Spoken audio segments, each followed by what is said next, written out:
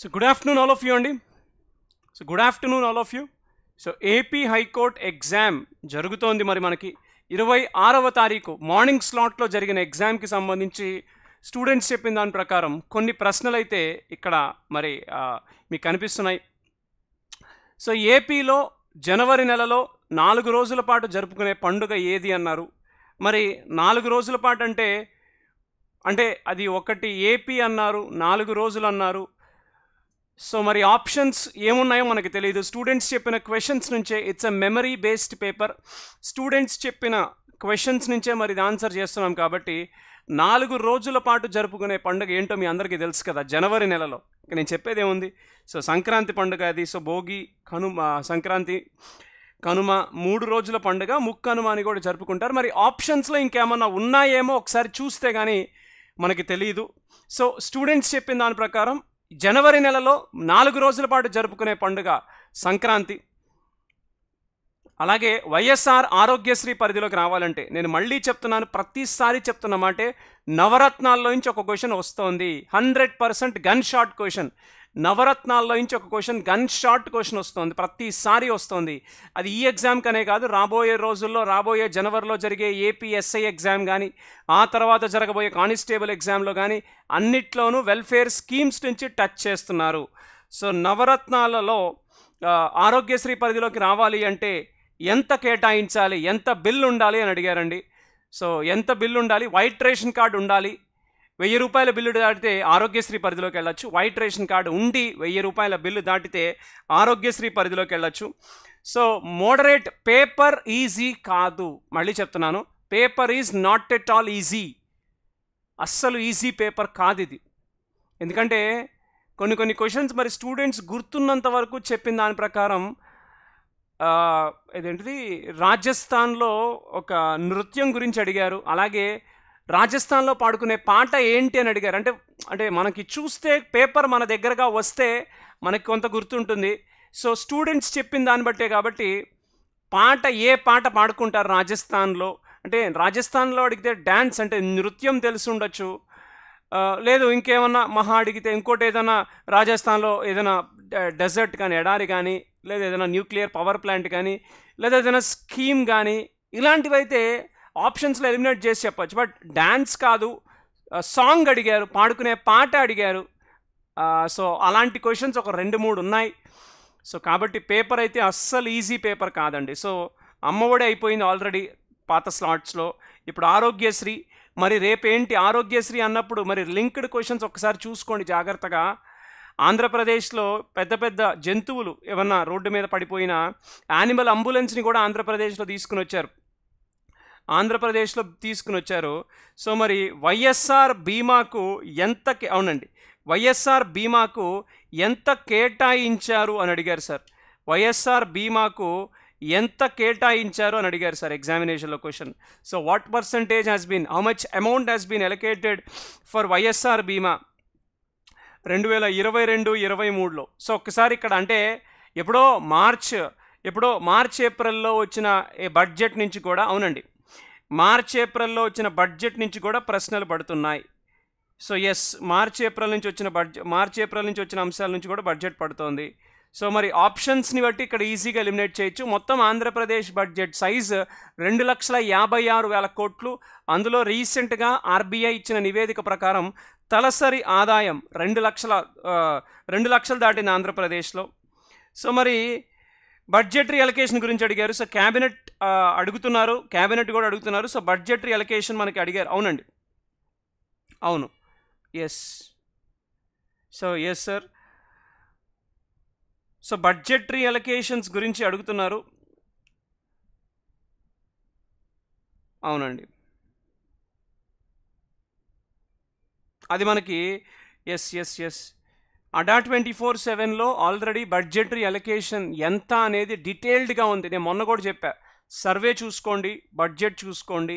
బడ్జెట్లో నుంచి ఏ స్కీమ్లో నుంచి అయినా అడగచ్చు, ఏ స్కీమ్లో నుంచి అయినా బడ్జెట్ గురించి అడగచ్చు క్వశ్చన్స్ మనకి. సో కాబట్టి ఏ స్కీమ్ నుంచి అయినా మనకి అడిగే అవకాశాలు ఉంటాయి కాబట్టి ఎస్ సార్. అలాగే ప్రపంచ జనాభా నవంబర్ 2022 నాటికి 800 కోట్లు 800 కోట్లకి రీచ్ అయింది, 8 బిలియన్లకి రీచ్ అయింది. సో అది కూడా ఒక క్వశ్చన్ అడిగారు. నేషనల్ క్రికెట్ అకాడమీ చైర్మన్ ఎవరు? వివిఎస్ లక్ష్మణ్ గారు. So NCA chairman VVS Laxman, BCCI chairman మన రోజర్ బిన్నీ. సో ఇప్పుడు ఐ థింక్ రీసెంట్గా న్యూజిలాండ్ సిరీస్కి కోచ్గా కూడా వెళ్ళినట్టున్నారు వివిఎస్ లక్ష్మణ్. సో ఏపీలో ప్రభుత్వ ఉద్యోగుల విరమణ వయసు ఎంత? 61, 62? 62. యాక్చువల్గా 61 తెలంగాణలో, 62 ఆంధ్రప్రదేశ్లో. సో నవంబర్ 2022లో ఆరోగ్య మంత్రిత్వ శాఖ యాక్చువల్గా జరిగిన సెప్టెంబర్లో, మరి అది అలా స్టూడెంట్స్ చెప్పినట్లున్నారు, 26 డ్రగ్స్ ఏవైతే ఉన్నాయో సెప్టెంబర్లో నిషేధిత జాబితాలోకి కేంద్ర ప్రభుత్వం అయితే తీసుకొచ్చింది. నిషేధిత జాబితాలోకి కేంద్ర ప్రభుత్వం అయితే తీసుకుని వచ్చింది. సెప్టెంబర్ 2022లో నిషేధిత జాబితాలోకి 26 డ్రగ్స్ని తీసుకుని వచ్చింది. ఇంకా వాళ్ళు పేర్లు అడగలేదు.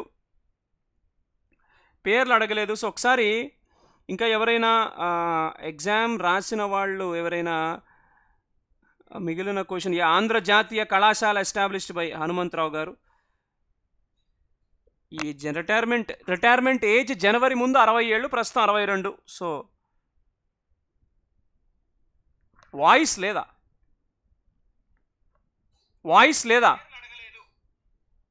వాయిస్ ఉంది కదండి. సో కాబట్టి ఒక్కసారి ఇంగ్లీష్లో కూడా ఏమి ఇచ్చారో ఒకసారి చూసే ప్రయత్నం చేద్దాం మనకి క్వశ్చన్స్లో ఇంగ్లీష్లో కూడా.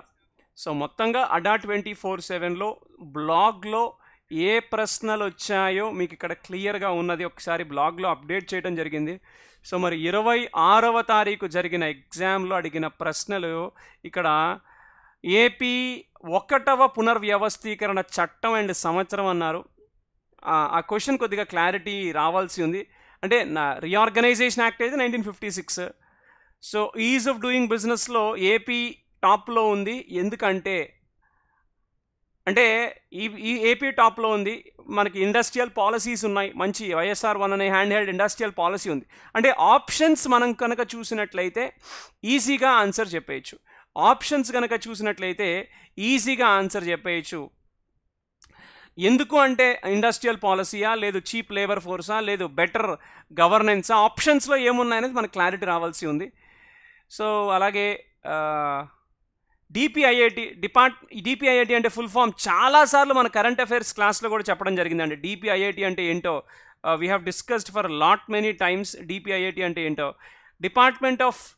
డిపార్ట్మెంట్ ఫర్ ప్రమోషన్ ఆఫ్ మనకి, అవునండి సార్. ఇక్కడ మిగిలిన క్వశ్చన్స్కి యాక్చువల్గా ఆప్షన్స్ ఉంటే ఈజీగా చెప్పేయచ్చు సార్. మిగిలిన క్వశ్చన్స్ ఏవైతే ఉన్నాయో ఆప్షన్స్ ఉంటే ఈజీగా చెప్పేయచ్చు. బట్ అక్కడ ఆప్షన్స్ మనకి అవి అంతగా లేవు కాబట్టి వాటి గురించి కూడా డీటెయిల్డ్గా వస్తుంది. So DPIIT full form department for promotion of industries and internal trade. So DPIIT పూర్తి నామం, ఒక్కసారి నన్ను నేను మినిమైజ్ చేసుకుంటాను, ఒక్కసారి మీకు అప్పుడు క్లియర్గా కనపడుతుంది. సో డిపిఐఐటి పూర్తి నామం department for promotion of industry and internal trade. ఒకసారి జూమ్ చేస్తాను. సో ఒకసారి జాగ్రత్తగా చూసుకోండి. సో శ్యామ్ ప్రసాద్ ముఖర్జీ గారు ఎవరు ఒకసారి చూసుకోండి. అలాగే ఒకసారి ఎగ్జామ్ కనుక జాగ్రత్తగా చూసినట్లయితే ఆర్ట్ అండ్ కల్చర్ నుంచి 2, ఇండియన్ హిస్టరీ ఏపీ హిస్టరీ నుంచి 5, ఇండియన్ ఎకానమీ నుంచి 3, Indian geography agriculture AP geography 2, Indian polity and constitution polity క్వశ్చన్లు ఏమన్నా గుర్తుండి ఉంటే ఒక్కసారి కమెంట్ చేయండి. 3, AP static GK 2, AP schemes 3, current affairs India and Andhra Pradesh 10, AP reorganisation act 1, others 6. So మొత్తంగా paper అయితే ఇలా ఈరోజు వచ్చింది. సో జనరల్ నాలెడ్జ్ మీరు చూస్తే మోడరేట్ టు డిఫికల్ట్, అది ఈజీ పేపర్ కానే కాదు, అది కష్టంగానే ఉంది పేపర్. సో మోడరేట్ పేపరే కానీ ఈజీ కాదు, అంటే ప్రిపేర్ అయిన వాళ్ళు మాత్రమే ఆన్సర్ చేయగలరు. సో మరి ఇంకొంతమంది చెప్తున్నారు స్టూడెంట్స్, సార్ ఏపీ సింబల్స్ వచ్చాయి ఎగ్జామినేషన్లో అని. మరి అది మనకి ఎక్కడ ఒకళ్ళిద్దరు చెప్పారు కానీ అందరూ చెప్పలేదు. బట్ ఎందుకైనా మంచిది, రేపు ఎగ్జామ్కి వెళ్ళేటప్పుడు సింబల్స్, ఆంధ్రప్రదేశ్ అధికారిక చిహ్నాలు చూసుకోండి, అలాగే ఆంధ్రప్రదేశ్లో జిల్లాలు చూసుకోండి. సో ఖచ్చితంగా దాని గురించి అయితే ఉపయోగం అయితే మనకు గ్యారంటీగా రాబోయే ఎగ్జామ్స్లో ఉండే అవకాశాలు ఉన్నాయి కాబట్టి ఉపయోగపడుతుంది.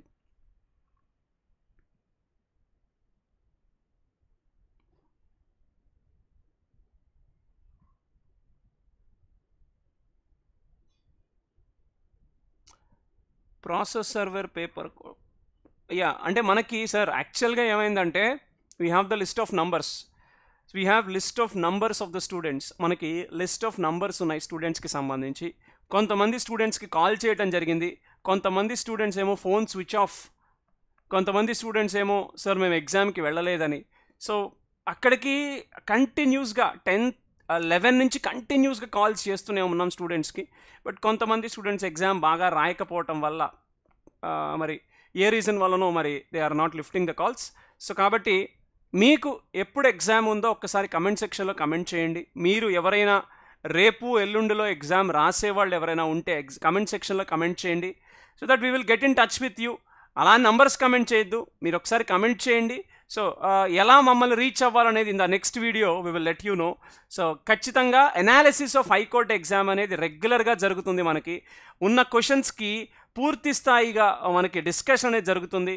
సో బెటర్ మనకి ఇంకా మొత్తం క్వశ్చన్స్ రావాలి అంటే స్టూడెంట్స్ మీరు సపోర్ట్ చేయాల్సిందే. బికాజ్ ఖచ్చితంగా ఎగ్జామ్కి వెళ్ళేది మీరు కాబట్టి రాబోయే ఎగ్జామ్ స్లాట్స్ ఎలా ఉన్నాయి అనేది తెలుసుకోవడానికి మిగిలిన స్టూడెంట్స్ కూడా ఒక ఛాన్స్ ఉంటుంది. సో ఎగ్జామ్కి వెళ్ళే వాళ్ళు ఎలా మమ్మల్ని రీచ్ అవ్వాలి అనేది అప్కమింగ్ సెషన్స్లో మీకు తెలియజేయడం జరుగుతుంది. సో మళ్ళీ చెప్తున్నాను, ఏపీ రిలేటెడ్ అడుగుతున్నారు, బైఫర్కేషన్లో అడుగుతున్నారు, అలాగే పాలిటీలో ఏమన్నా క్వశ్చన్స్ అడిగారేమో ఒక్కసారి కమెంట్ సెక్షన్లో కమెంట్ చేయండి.